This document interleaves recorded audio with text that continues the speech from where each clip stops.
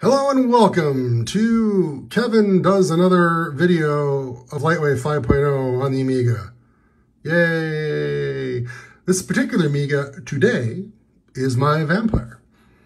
So what I'm going to show you today is how to do quick and easy water. We call this Lightwave Miracle Water. Why is he calling it Miracle Water? Because it's a miracle, it's so easy to do.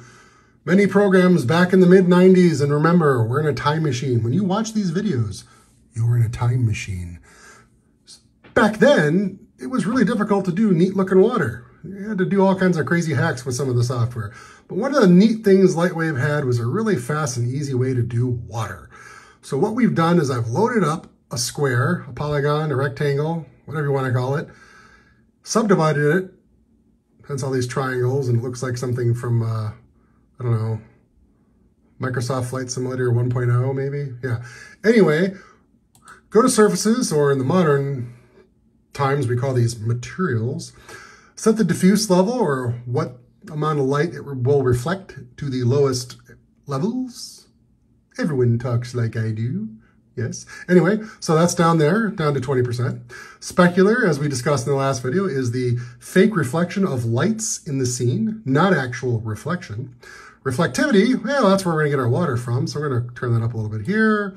So now we've got some reflectivity, we got smoothing turned on so that the polygons won't render all janky and 1980s. We want them to look 1990s, not 1980s. Bump map, and this is the secret of Lightwave Miracle Water. Crumple, the crumple procedural, a mathematical-based formula to generate graphics and art for you. It's got some options here: amplitude, scale, small power, size. You can go in here and adjust this to taste. We're going to go ahead and make sure we're in ham mode. We're in a resolution that's not terrible. I am ray tracing reflections. Yes, and in software written in the mid-2000s. In the mid-90s, I am ray tracing reflections to show you this point. This vampire should be able to handle that decently. Press F9. It'll get our render going. That's not so bad. There we go. A little water firing off there. Isn't that neat? Shouldn't talk, just watch it, be amazed.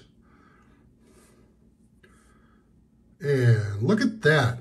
So what we've got here is this kind of almost ocean-like water stuff going on. And it looks kind of jagged and janky because, well, it's ham 8, as you can see over here. But also I didn't do any of the anti-aliasing or the smoothing that makes the pixels or the image look better. In the background, we have this temporary or fake sky, as we call it. Fake sky is a feature under the effects tab called gradient backdrop. I can turn that on and off. This is just a real quick way to give you a fake background for reflective things to do their thing, which is reflect.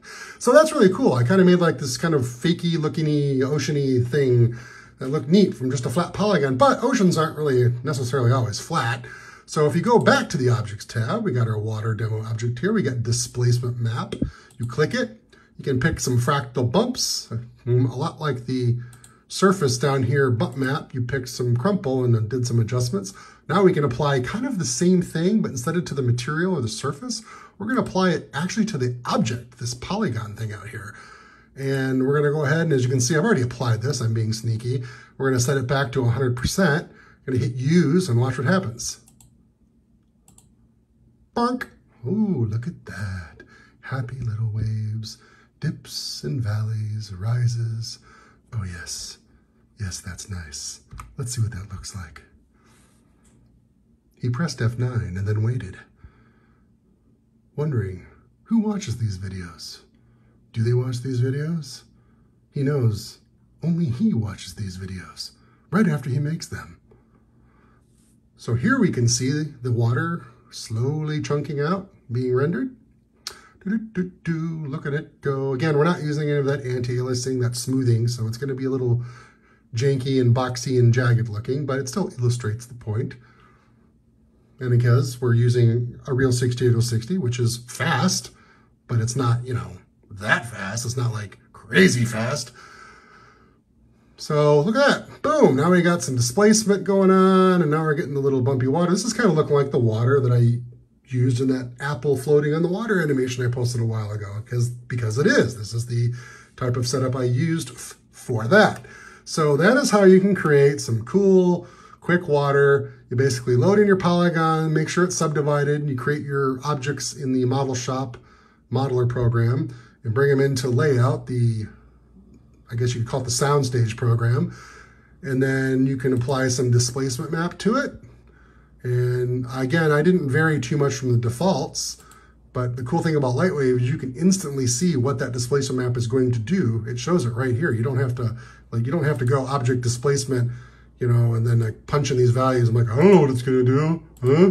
It actually, boom, it shows you right there. And honestly, on my real 1200, which is to my right here with its 50 megahertz 6830, it's not that much slower to show this. It is slower. I'm not going to lie to you. It is slower, but it's not so much slower that it becomes useless. But that's a really cool feature. And you know what's kind of weird, guys, is that a lot of mainstream 3D software that's in use in production today, it took them forever to even be able to show displacement like this in the viewport before render. I'm talking even into the early 2000s, software still wasn't doing this. Yet here's Lightwave back in the mid 90s showing displacement in the pre-render stage. This is, I can't undervalue, or I'm not even saying the right words because I stopped taking English in 9th grade. I can't express how cool this is, how important this was way back when, that it could show something like this in the viewport. And if you wanted to animate this so it looked like undulating waves, you could do that, and you could make a preview using the preview button, and you would see it play back. It was so cool. And under surface, the material, we added that bump, that all-important bump, crumple, and that's what gave us the cool looking bumpy, crumply water. Of course, we added some reflectivity. We turned down its ability to accept light. And you're like, well, why would you do that? Well, to simulate mirrors or mirror surfaces, they reflect a lot of reflected light back, but not actual direct light. So the direct light, we want to reduce that. Otherwise, let's say if I made my water pink and I had the diffuse set to 100%, even if I had reflectivity set like to 60 or 70%, it would just look like pink water. Now, maybe you want pink water, and that's fine. But this is one of the things you can do to turn that down. There's again, in my previous videos I've talked about, this is a whole process, a whole tutorial in itself to explain how these things actually play off each other. I'm just trying to give you the most basic options here of how this works. And again, smoothing to make sure the polygons look nice and smooth. And again, under camera, we did turn on reflection so we could actually see not only the water reflect, but we could see it reflect itself. And that really came into play when we displaced it like this. So see this little hump, this rise here? This little hump rise over here may actually see this, and it will bounce light. I'm using my pointer here as a guide. It'll bounce its reflection into here, and this guy will bounce his reflection into here, and we'll see the water basically seeing itself. That's why ray tracing the reflection is important. You don't have to ray trace reflections if all you care about is that fake sky showing up in the water. And in fact, we hit F9 again, it's going to render faster because it only has to reflect that fake sky. And you may look at this and go like, no, it looks the same. Well, you know what? Art is in the eye of the beholder, right? So here we go. And there you go. That rendered a lot faster. And honestly, yeah, it does look almost the same. When I had ray trace reflections on, you were seeing more of this dark areas, which is the ground being reflected back into the water's self, into itself. And you were seeing little clips of the water being reflected into itself. Again, if you put other items in here, like put a boat or a little rubber ducky floating in the water, if you didn't turn on that ray trace reflection, you wouldn't see the little rubber ducky reflecting in the water. So that's another reason you want to use the ray trace reflections when you're using water. I did not turn on ray trace shadows because at this level, it's not really important. But if you had a little rubber ducky floating in there and he had a shadow and you wanted to see that shadow on the water, you'd need to turn on the ray trace shadows, but it's going to be slower. Anyway, that's how you make the famous Lightwave miracle water. Wanted to make a quick video, and this is almost quick. In fact, it's almost 10 mark quick. Wait, that guy's videos have like 3 names. Something like something computing, 10 mark, Doug. And then there's that Chris Edwards guy. And then there's Dan Wood. Wait a minute, what's going on?